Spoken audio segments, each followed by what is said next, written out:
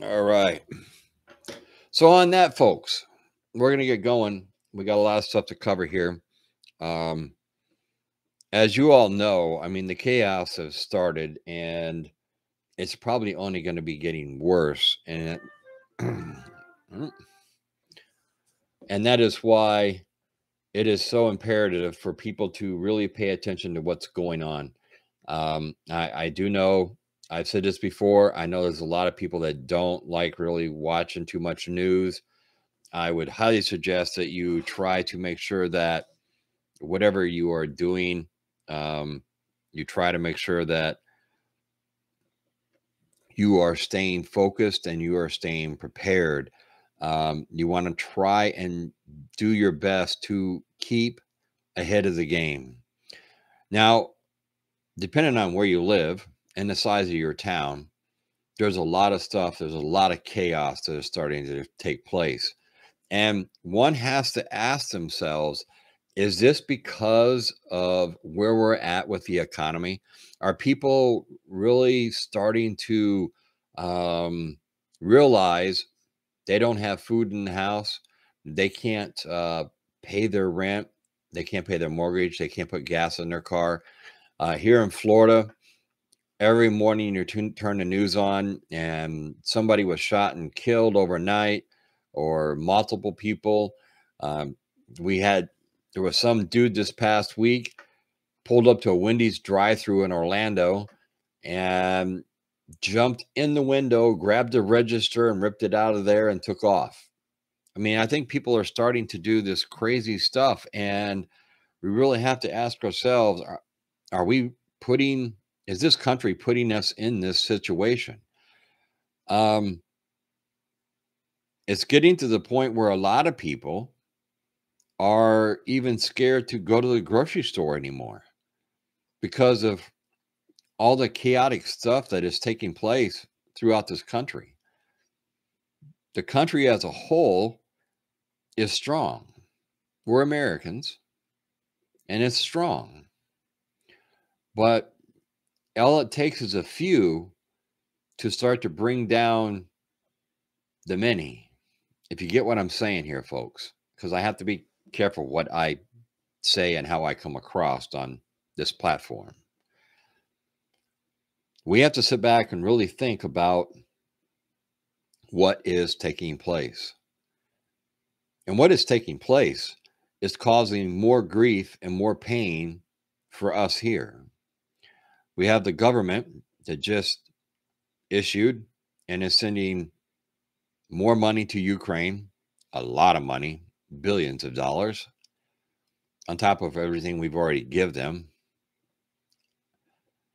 And we are sending our oil overseas from here. So one has to ask themselves, how long is it going to be before that comes back to start raising our prices again? We're sending food, supplies, and everything else from this country. A lot of the outlooks for our yield this year on our crops and stuff aren't looking that good. They're not going to be like disastrous. They're going to fall like way below where they should be due to the lack of fertilizer this year, the lack of either rain or too much rain, the droughts, the late planting that a lot of states, they didn't get to plant on time. So all this stuff goes into play on us having a good producing harvest. And that's what we're based on. You have Russia that still will not allow Ukraine to ship out any of their grain. And my thing is, I'd really like to know how long that grain can last in those storage bins, silos, or however they're storing it over there before it goes bad. And then it's just useless.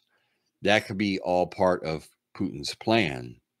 Now, Putin did come out and say just the other day, as far as he's concerned, They're just getting started in the war. And they have been placing reserves on the other side of the Ukraine border, right in Russia, right along the border of all these men, because they estimate, now nobody knows, but the estimation is about 37 to 38,000 men that Russia has lost. No really idea if that's a true number. No one really knows, and we'll probably never know. The whole war over there is causing havoc on the whole world. It's affecting everybody in Europe. It's affecting everybody all the way to Australia. It's affecting people all the way around the globe. Putin's plan, in my opinion, isn't so much the part of taking over Ukraine. Follow me here. I believe, now this is just me, but I believe that for some strange reason, he's using this war to take control and cause havoc throughout the whole world. And the only thing he's really doing is invading one country that's not a NATO country. So he doesn't have to worry. Now he has to worry about them, countries like us and Europe and Germany and all these giving Ukraine ammunition, guns, tanks, helicopters, drones, all that kind of stuff. And that's where he stands with that. His main goal, I believe, is to cause havoc throughout the whole world by restricting oil, wheat, fertilizer, because see, he's controlling these two countries. Even though Ukraine hasn't given in and he doesn't have total control of Ukraine, he has total control of the water, the Black Sea, where Ukraine has to get their ships through to get their products out to the rest of the world, which he is not allowing. You see, when the chaos really hits home, it's going to start like it is starting right now in this country. People are ready to crack at any given moment. You're to the point where if somebody, cuts you off or something like that, you don't say anything anymore. You probably get shot because people are like a real short fuse on a firecracker. And these are the people you really got to be careful of and watch out for. That's why, if you're going to be going somewhere, you're going to be doing something, it's very important for you to keep your eyes open, keep your eyes out of your phone, keep your eyes open to what is going on around you and what's happening. Because if something bad is about to go down, you want to be able to react as fast as possible. Whether that means you have to take cover, you have to run, you have to do whatever you got to do to get you and your family out of harm's way. Because these people, they just don't care. And that's a real hard thing for a lot of people, especially in this country, to wrap their heads around. Because a lot of people here, we truly believe that, you want to help out somebody, you want to help people out, you want to try to do the right thing and everything else. And there's people out there that want to take advantage of what you are doing. And they also want to turn around and use you. Um, it's getting to the point where it seems like they're not afraid to take what you got or kill you. And like I said, this isn't all in every little town, because, if you live in a small town out in the middle of, Tennessee, Kentucky, Vermont, and Utah, whatever, you probably don't have a lot of this. A lot of this is all starting in these major cities. And you're going to see more and more of it before it gets any better. And the only thing that I really believe per history that'll bring this country back together again, and I'll probably get a lot of flack for saying this, but it is true if you know your history, is another war. I don't want that. But per history, every time there was a war, the country came back together again as a whole and did whatever they had to do and made whatever we had to make so that we could win the war. That's the question. The true question is how to avoid the chaos, knowing that it's going to get worse, is to be prepared as much as you can. Maybe you're on tight funds. Maybe your money's real tight right now because of the price of everything going up. I mean, rent's going through the roof, housing payments are going through the roof. If you want to buy a new car, if you have to get a new car, a used car, your interest rates are even higher. Your credit cards are probably going to be going up. If you need to take a loan out of the bank to try to cover if your car broke down or whatever, that rate is going to be going up. The price of food is going to be going up even more than it is now, folks.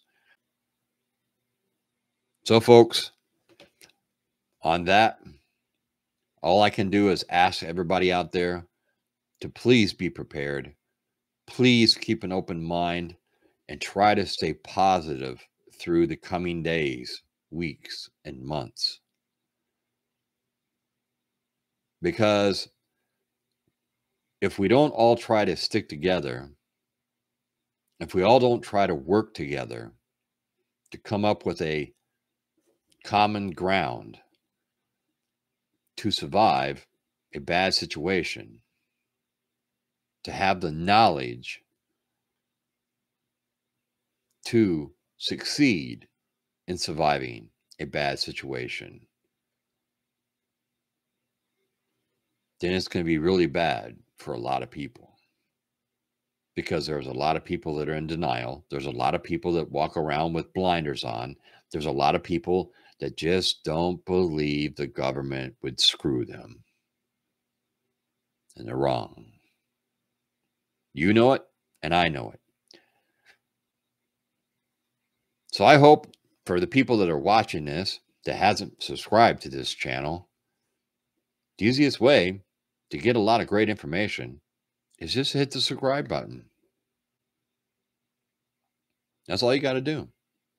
And to everybody that has subscribed to this channel, I know a lot of people have told me that they're sharing videos and, all that kind of stuff with their friends and family, and hopefully making a difference.